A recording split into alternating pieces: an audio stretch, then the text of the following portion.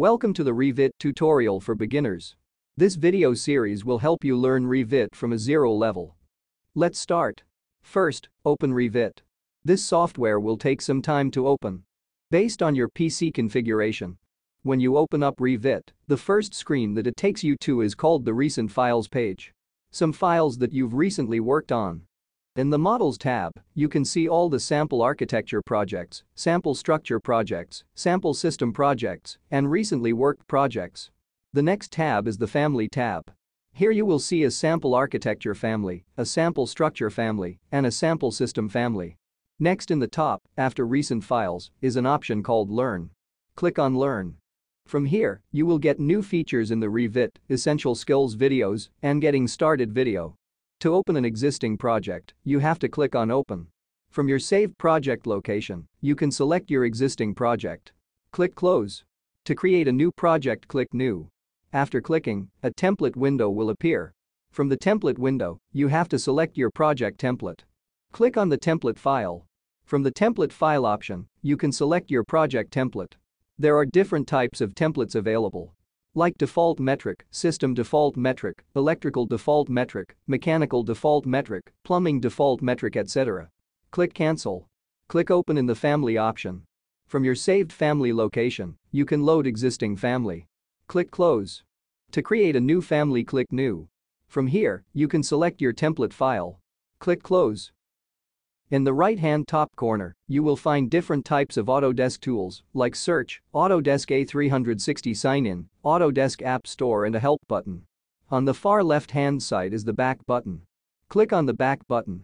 After clicking, it will go to the Active Modeler family. Let's again click on the Home button. So to start a new project, click New. After clicking, a template window will appear. Click on the template file. From the template file options, select the default metric. Select Project. Click OK. After clicking, a new project setup will open. When you start Revit for the first time, you will see the Properties panel and Project Browser panel overlapped. Let's select the Project Browser and drag to the right side. After dragging, it will adjust automatically. You can create your own user interface. In the left-hand top corner, where the R word is written, it is known as Quick Access. From these options, you can select which options you want to see in the Quick Access bar. If you want to customize the Quick Access bar, click on the Customize Quick Access toolbar. After clicking, a customization window will appear. From here, you can rearrange all the shortcuts. If you want a Quick Access toolbar below the ribbon, put a tick on Show Quick Access toolbar below the ribbon. Click OK. After clicking the Quick Access toolbar, it will shift to the below ribbon. To change the default location, click on the arrow. Click Show above the ribbon. In the ribbon panel, you will find different types of tabs for your project. Like the Architecture tab, Structure tab, Steel tab, System tab, and all other tabs. In the Property tabs, you will find all the property-related information and editing options. In the Project Browser tab, you can select different types of levels, plans, elevations, cross-sections, etc. From the Application menu, you can open a new project, family, conceptual mass, title block, and annotation symbol. In the Open option, you can open the project, family, Revit file, building component, IFC sample file, etc. In the Save option, you can save your projects. With the Save As option, you can save your project in different formats.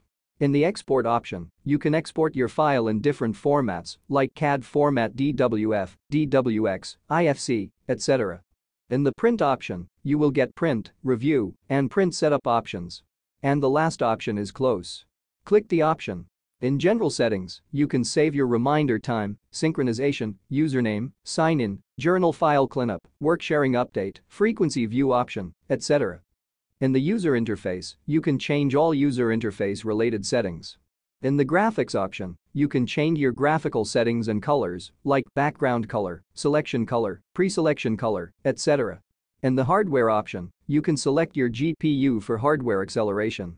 In the File Location option, you can select your template settings, the default path for the user, the default path for the family template file, the default path for the cloud, etc. In the Rendering option, you can set your render appearance path related settings. In the Check Spelling option, you can select your grammatical and spelling related settings. In the steering wheel option, you can select all the steering wheel related settings. In the view cube option, you can adjust your view cube size and other settings. And with the macro option, you can set your macro security and other settings. Click OK. The bottom portion is known as the status bar. From here, you can select your visual style related settings. These options are all different selection related settings. So these are the basic user interfaces for Revit. Like, subscribe, share, and press the bell icon for more interesting topics.